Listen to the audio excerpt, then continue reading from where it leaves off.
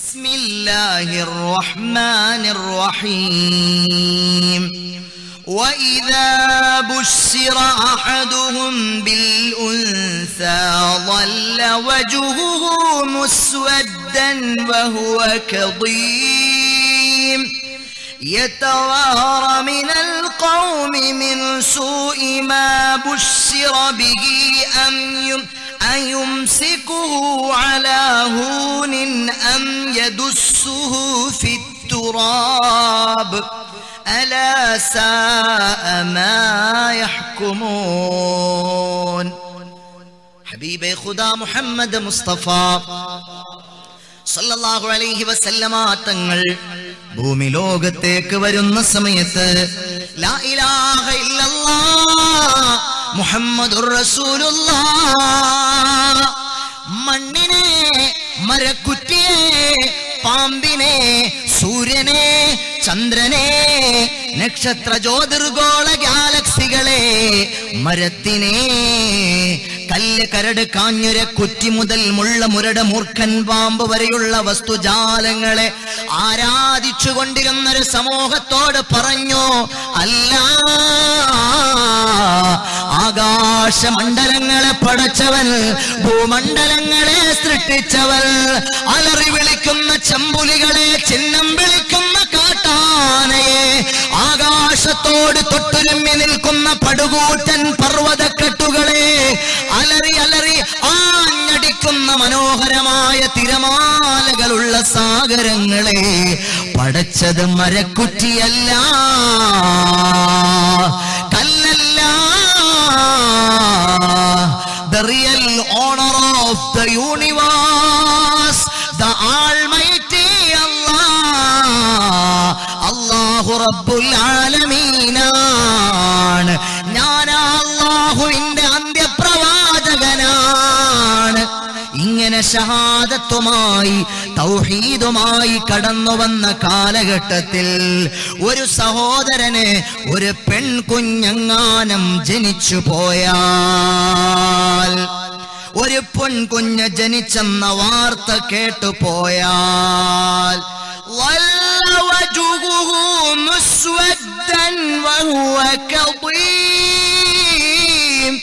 അയാൾ ആ വാർത്ത എങ്ങോട്ട് കേട്ടാൽ അവന്റെ മുഖം കറുത്തിരുളുകയാണ്, അവന്റെ മുഖം വിവർണമാകുകയാണ്. മുഖം വിവർണമായി പോയി. ഇന്നും അങ്ങനെ ആ പിന്മുറക്കാരായ ആളുകൾ ഇന്നും ഉണ്ട്. ഈ ലേബർ റൂമിന്റെ പുറത്ത് നിൽക്കണ നേരത്ത് കുഞ്ഞുമായിട്ട് നഴ്സ് പുറത്തേക്ക് വരും.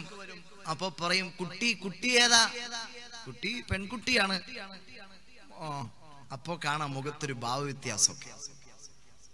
ഞാൻ എൻ്റെ ജീവിതത്തിൽ ആഗ്രഹിച്ചു ആദ്യത്തേത് പെൺകുട്ടിയായിരുന്നുവെങ്കിൽ. അത് പറയുന്നില്ല. സഹോദരങ്ങളെ, അപൂർവം ചില ആളുകൾ ഉണ്ട്, അങ്ങനെ ആഗ്രഹിക്കുന്ന ആളുകൾ ഉണ്ട്.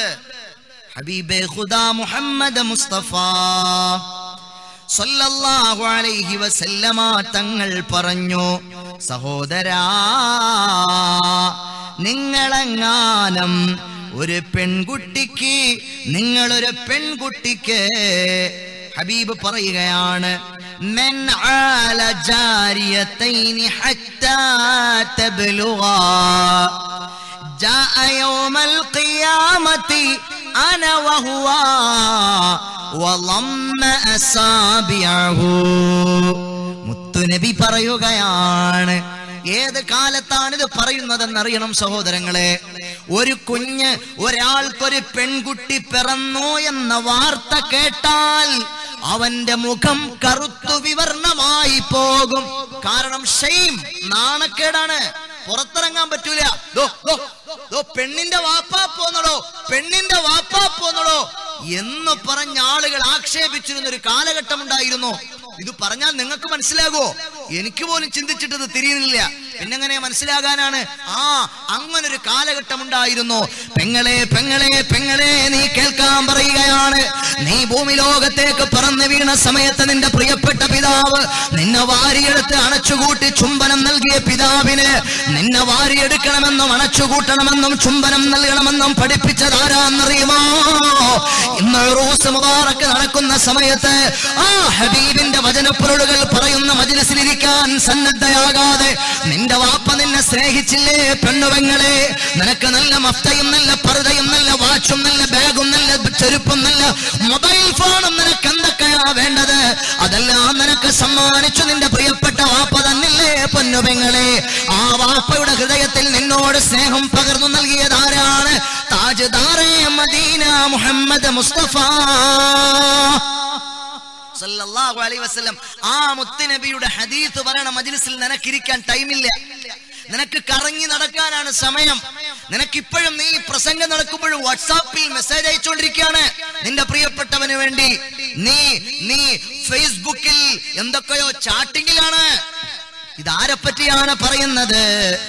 മൻ ആല ജാരിയതൈ മൻ ആല ജാരിയത. ഹബീബെ ഖുദാ മുഹമ്മദ് മുസ്തഫ സല്ലല്ലാഹു അലൈഹി വസല്ലമ തങ്ങൾ പറയുകയാണ്, മൻ ആല ജാരിയതൈനി ഹത്താ തബ്ലുഗാ. ആരെങ്കിലും ഒരാൾ രണ്ടു പെൺമക്കളെ പ്രായപൂർത്തിയാകുന്നതുവരെ പോറ്റി വളർത്തിയാൽ, അവരെ നല്ലൊരു ജീവിതത്തിലേക്ക് വഴി നടത്തിയാൽ, അവർക്കൊരു നല്ല വിവാഹം ചെയ്ത് ഒരു പുരുഷന്റെ കയ്യിൽ സമ്മാനിക്കുന്നതുവരെ ഒരു പോറലുമേൽക്കാതെ രണ്ട് പെൺമക്കളെ ആരെങ്കിലും വളർത്തി വലുതാക്കിയാൽ, ജാഅ യൗമൽ ഖിയാമത്തി അന വഹുവ. നാളെ പരലോകത്ത് ഖിയാമത്ത് നാളിൽ ഞാനും അവനും കടന്നു വരികയാണ്. അന വഹുവ, ഞാനിങ്ങനെ അവനിങ്ങനെ. വളമ്മ സാബിഅഹു, ഹബീബിന്റെ രണ്ടു കരങ്ങൾ ചേർത്തു പിടിച്ച് ഉയർത്തി കാണിച്ചിട്ട് പറഞ്ഞു, ഇത് കണ്ടോ സഹാബ, ഇത് കണ്ടോ സഹാബ, പെൺമക്കളെ പോറ്റുന്ന വാപ്പ, പൊന്മക്കളെ സംരക്ഷിക്കുന്ന വാപ്പ. അന്ന് ഫെമിനിസ്റ്റിന്റെ കൊടി പിടിക്കാൻ ഇവിടെ ഒരു ടീമുണ്ടായിരുന്നില്ല. സ്ത്രീകൾക്ക് വേണ്ടി വാദിക്കാൻ ഒരു പെണ്ണിന്റെ നേതാവുണ്ടായിരുന്നില്ല. ഒരു മാധ്യമങ്ങൾ ഉണ്ടായിരുന്നില്ല. ഒരു മീഡിയ ഉണ്ടായിരുന്നില്ല. ഒരു ചാനലുകാരൻ ഉണ്ടായിരുന്നില്ല. ആ ജനിച്ചു വീണ കുഞ്ഞ്, ആ ജനിച്ചു ഭൂമി ലോകത്തേക്ക് പിറന്നു വീണ് ആ പെൺകുഞ്ഞിന്റെ ശരീരത്തിൽ നിന്ന് ജന്മത്തിന്റെ ആ ചൂട് വറ്റിപ്പോകുന്നതിന് മുമ്പ്, ആ ചൂട് തണുത്തു പോകുന്നതിന് മുമ്പ് ആ പ്രിയപ്പെട്ട പിതാവ് തന്റെ പ്രിയപ്പെട്ട ഭാര്യ പ്രസവിക്കുന്ന നേരത്ത് വന്ന മറയുടെ പിന്നിൽ നിന്ന് കാത്തിരിക്കുകയാ.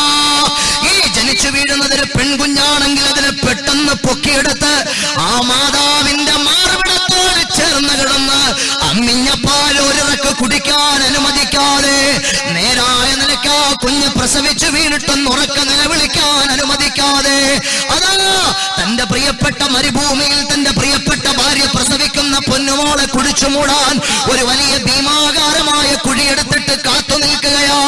പെൺകുഞ്ഞാണെന്നറിഞ്ഞാൽ ആ ചെറിയ കുട്ടിയുടെ കാലിൽ തൂക്കിയെടുത്തു കൊണ്ടുപോയി ജന്മം നൽകിയ പിതാവേ, ജന്മം നൽകിയ പിതാവേ, ആ കുഞ്ഞിനെ ഒരു ദയയും കാണിക്കാതെ, ഒരു ദയാവായ്പും കാണിക്കാതെ കുഴിച്ചു മൂടുകയാണ്. ജീവനോടെ ജീവനോടെ ജീവനോടെ കുഴിച്ചു മൂടുകയാണ്. ഹബീബേ ഖുദാ മുഹമ്മദ് മുസ്തഫ സല്ലല്ലാഹു അലൈഹി വസല്ലമ തങ്ങൾ പറഞ്ഞു, കുഴിച്ചു മൂടരുതേ, അടിച്ചമർത്തരുതേ, വേദനിപ്പിക്കരുതേ, വിഷമിപ്പിക്കരുതേ, താങ്ങാകണേ, തണലാകണേ, ചേർത്തു നിർത്തണേ, വാരിപ്പുണരണേ. സയ്യിദത്തുനാ ബീബി ഫാത്തിമ അമ്പരത്തമ്പിളി പോലെ, വെണ്ണിലെ താരകം പോലെ,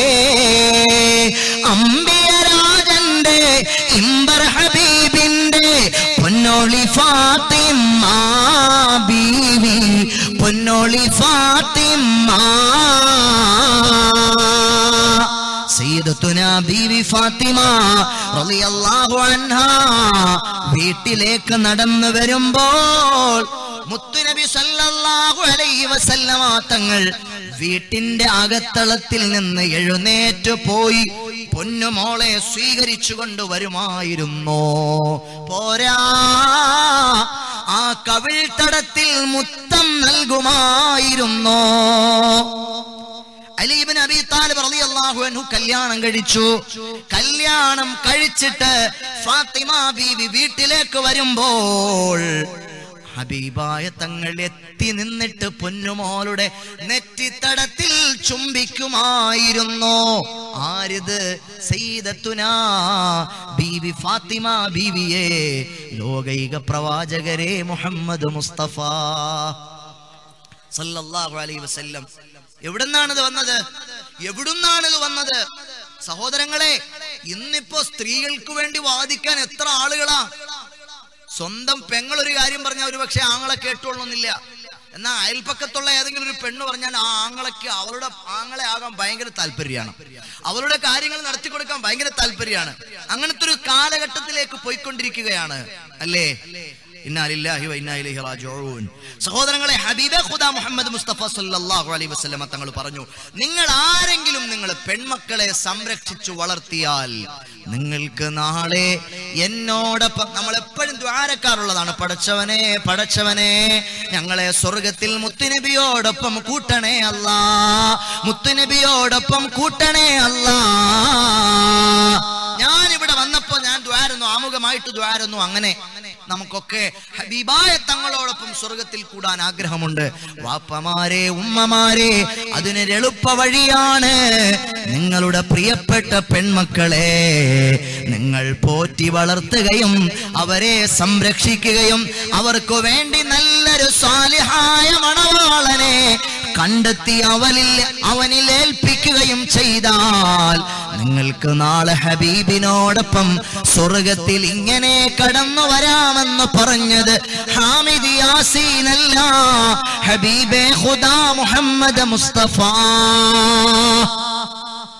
സല്ലല്ലാഹു അലൈഹി വസല്ലം. അല്ലാഹു നമുക്ക് തൗഫീഖ് തരുമാറാകട്ടെ. അല്ലാഹു നമുക്ക് ഇത് ഉൾക്കൊള്ളാനുള്ള നല്ല മനസ്സ് തരുമാറാകട്ടെ. സഹോദരങ്ങളെ, നിങ്ങൾ ആലോചിച്ചു നോക്കൂ. യതവാറാ മിനൽ ഖൗമി മിൻ സൂഇ മാ ബുശ്ശിറ ബിഹി അയുംസികുഹു അലാ ഹൂനിൻ അം യദുസ്സുഹു ഫിത്തുറാബ് അലാ സാഅ മാ യഹ്കുമൂൻ. അപമാനമാണ്, അപമാനമാണ്.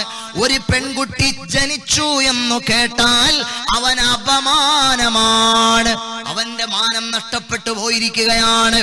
മാത്രമല്ല അവൻ ഒളിച്ചിരിക്കുകയാണ് ജനങ്ങളിൽ നിന്ന്. അപമാന ഭാരത്തോടെ ഒരു പെൺകുഞ്ഞ് പിറന്ന പിതാവ് ഒളിച്ചിരിക്കുകയാണ്.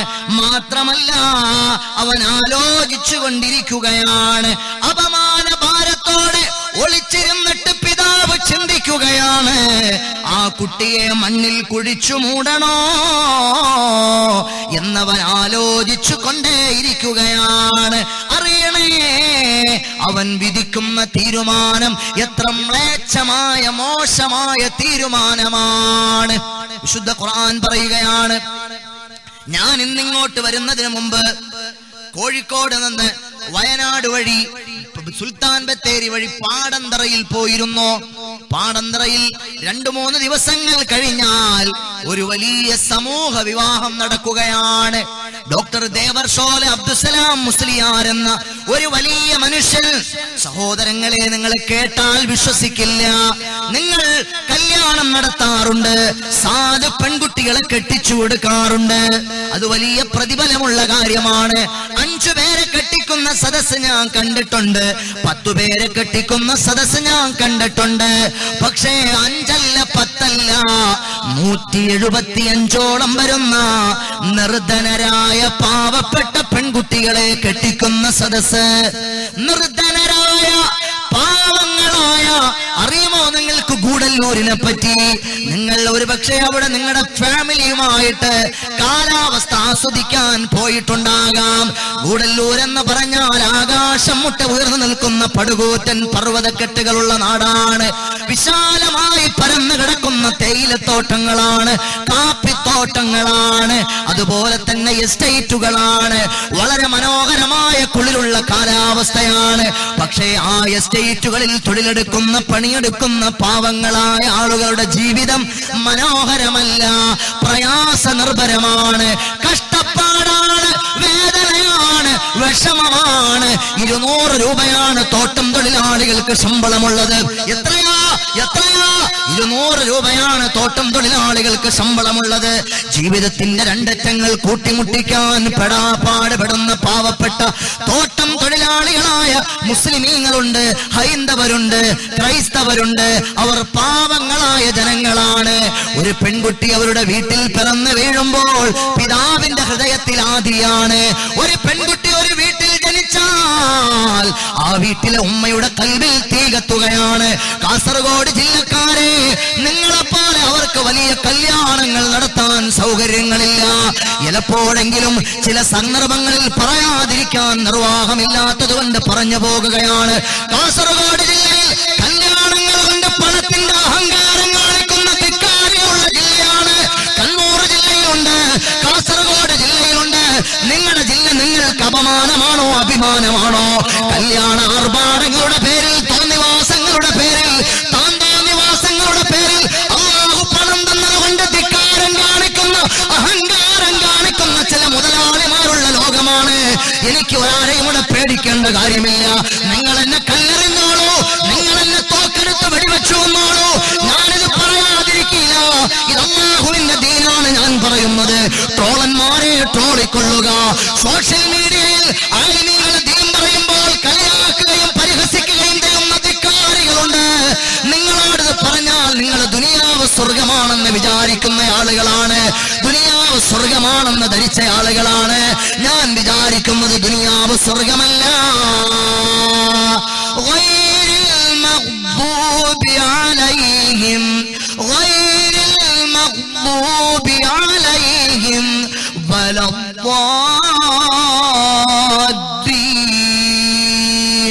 ഇഹ്ദിന الصراطൽ മുസ്തഖീം ഇഹ്ദിന الصراطൽ മുസ്തഖീം. 5 നേരമാണ്, 5 നേരമാണ്. 5 വഖത്ത് നിസ്കാരത്തിലും ഒരു മുസൽമാൻ ദുആ ഇറക്കുകയാണ്. ഇഹ്ദിന الصراطൽ മുസ്തഖീം സിറാത്തൽ ലദീന അൻഅംത അലൈഹിം ഗൈറിൽ മഗ്ദൂബി അലൈഹിം വലദ്ദാല്ലീൻ.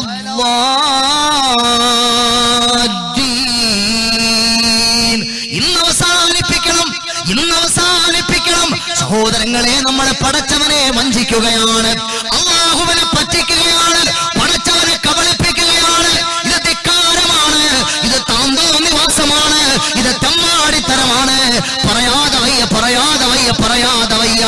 എന്റെ യുവത്വമേ, യുവത്വമേ, കാതുകൂർപ്പിച്ച് കേൾക്കണേ. എന്റെ കൽബിന്റെ കഷ്ണങ്ങളായ ചെറുപ്പക്കാരാ, ഹൃദയം തുറന്നു വച്ചു കേൾക്കണേ. അല്ലാഹുവിനെ വെല്ലുവിളിച്ച് നടത്തുന്ന കല്യാണ മാമാങ്കങ്ങൾ ശവപ്പെട്ടിയിലാണോ എഴുന്നള്ളത്തേണ്ടത്? JCBക്കകത്താണോ എഴുന്നള്ളത്തേണ്ടത്? ഒരു സ്ത്രീയുടെ കല്യാണവുമായി ബന്ധപ്പെട്ട് ഒരു വാപ്പ വിഷമിക്കുന്ന വിഷമങ്ങൾ എത്രയാണ്. ഒരു മകളെ പോറ്റി വളർത്തിയ പിതാവ് ആ പൊന്നുമോളെ 18 വയസ്സ് വരെ പോറ്റി വളർത്തിയിട്ട് താൻ ഉദ്ദേശിച്ചൊരു നല്ല മനുഷ്യന്റെ കയ്യിലേക്ക് മൻ തസവ്വജ ബിംറഅത്തിൻ ഫഖദ് അഹറത തുലതൈ ദീനി.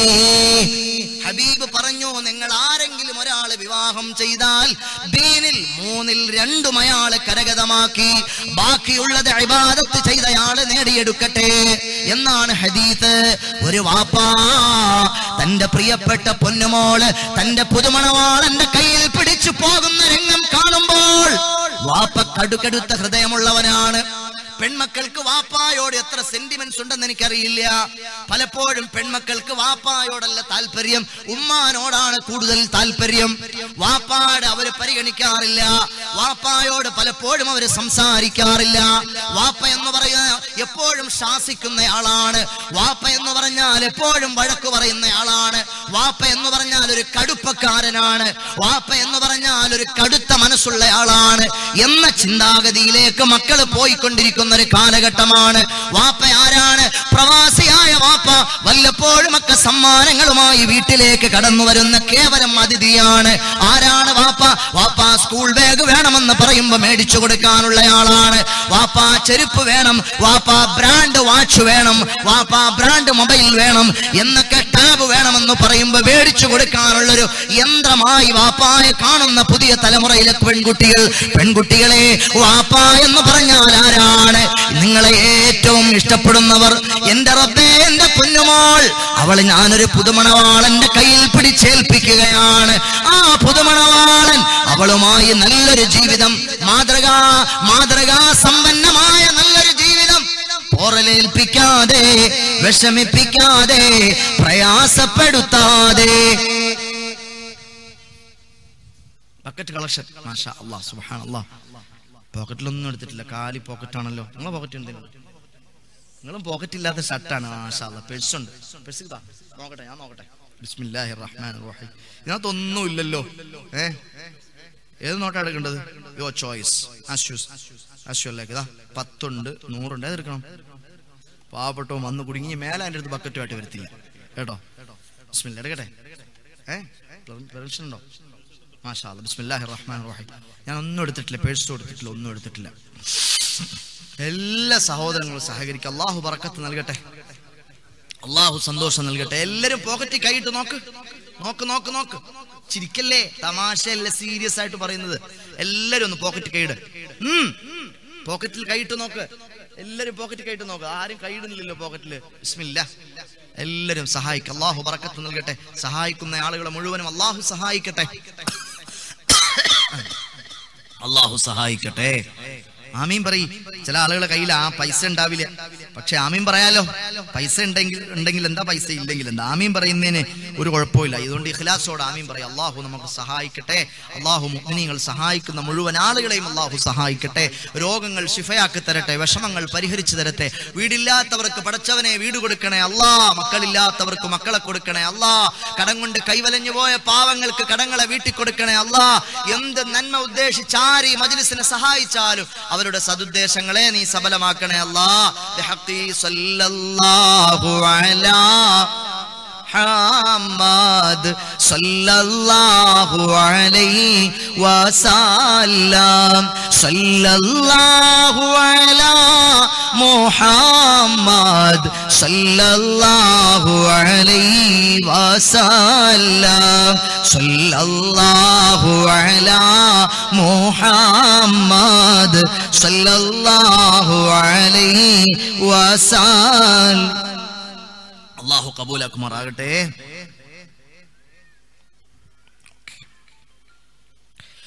സഹോദരങ്ങളെ, അങ്ങനെ പണത്തിന്റെ പേരിൽ ധിക്കാരം കാണിക്കുന്ന ഒരു സമൂഹം നമുക്കിടയിലുണ്ട്. ഞാൻ പറയട്ടെ വാപ്പമാരെ, ഗൂഡല്ലൂരിലെ പാവപ്പെട്ട പിതാവിന് ഒരു പൊന്നുമകൾ പ്രായപൂർത്തിയായാൽ 200 രൂപ, 250 രൂപ, തോട്ടം തൊഴിലാളിയായി തേയിലത്തോട്ടത്തിൽ തൊഴിലെടുക്കുന്ന പാവപ്പെട്ട തൊഴിലാളിയായ പിതാവിന് തന്റെ പൊന്നുമോളെ കെട്ടിക്കാൻ ഗതിയില്ല. ആ പെൺകുട്ടി പണമില്ലാത്തതിന്റെ പേരിൽ കല്യാണം എന്ന് പറയുന്നതൊരു സ്വപ്നം മാത്രമാണ്. കാസർഗോഡ് ജില്ലയിലെ പെൺകുട്ടികളോടത് പറഞ്ഞാൽ മനസ്സിലാകില്ല. കല്യാണത്തിന്റെ പേരിൽ ധൂർത്ത് കാണിക്കുന്ന പല ജില്ലകളിലെയും മുതലാളിമാരുടെ മക്കളോടത് പറഞ്ഞാൽ മനസ്സിലാകില്ല. പാവപ്പെട്ട പെൺകുട്ടികൾ, അവർക്ക് കല്യാണം പടച്ചവനെ നടക്കുമോ ഇല്ലേ? കാരണം എന്റെ വാപ്പ രോഗിയാണ്. വെള്ളിയാഴ്ചകളിൽ ജുമയ്ക്ക് നമ്മൾ ജുമസ്കാരം കഴിഞ്ഞ് പുറത്തിറങ്ങുമ്പോൾ അതാ ഒരു തട്ടം വിരിച്ചിട്ടൊരു വാപ്പ നിൽക്കുകയാണ്. രോഗിയായ വാപ്പ, എനിക്ക് അധ്വാനിക്കാൻ ശേഷിയില്ല. പ്രായപൂർത്തിയെത്തിയ പെൺമക്കൾ എന്റെ വീട്ടിന്റെ അകത്തളങ്ങളിൽ കണ്ണീരും കിനാവുമായി പരനിറഞ്ഞു നിൽക്കുകയാണ്. സഹായിക്കുമോ സമുദായമേ, സഹായിക്കുമോ സമുദായമേ എന്ന് എന്നോട് നിങ്ങളോട് വെള്ളിയാഴ്ച